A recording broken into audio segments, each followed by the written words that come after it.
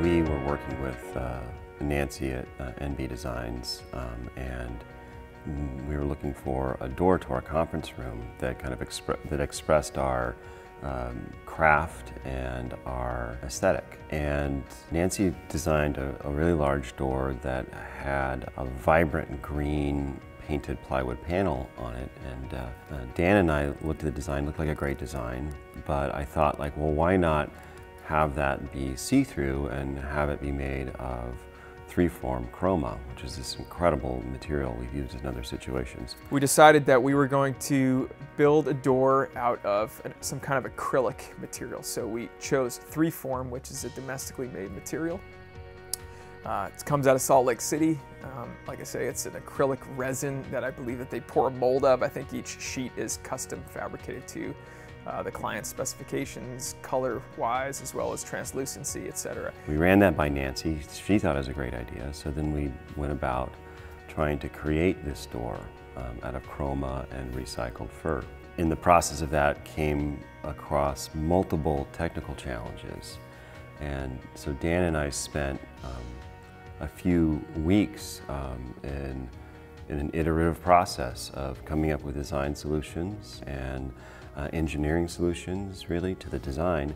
And some of those engineering solutions would alter the design somewhat, and then there would be pushback and a different engineering solution would arise. One of our obstacles in using this material and joining it to another material is how to do so. And in the instruction and recommendation manual from Freeform, they state very clearly that you cannot have any metallic fasteners coming into contact with the resin material.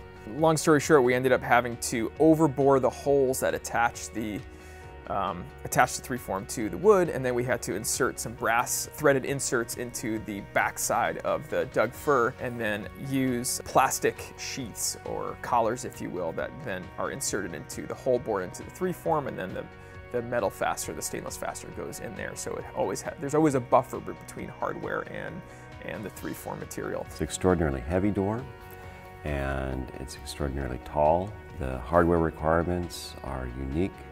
And the material, Chroma, is a unique material that hadn't really been used in this way before. That, to me, is a really exciting process where you take a great design from Nancy in this case, and you marry it with the technical challenges and the engineering challenges of the real-life materials.